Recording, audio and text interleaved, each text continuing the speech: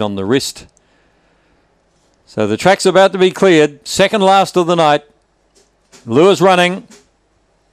Favourite in 2 in a race with plenty of pace.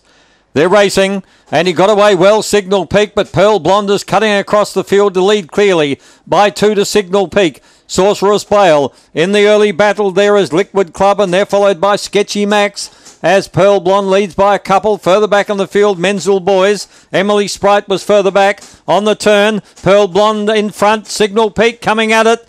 Pearl Blonde by a nose to Signal Peak. That's the way I'm going. Third, it's pretty tight. We had Miracle was up there.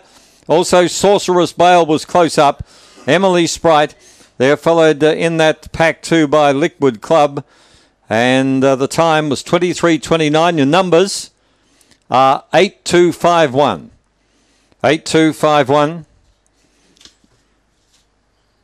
8251. Pearl Blonde straight across from the outside.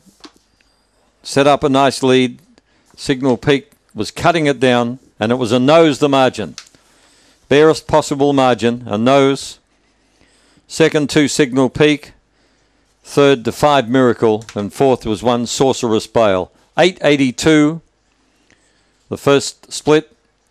1447 coming home. The winner, Pearl Blonde.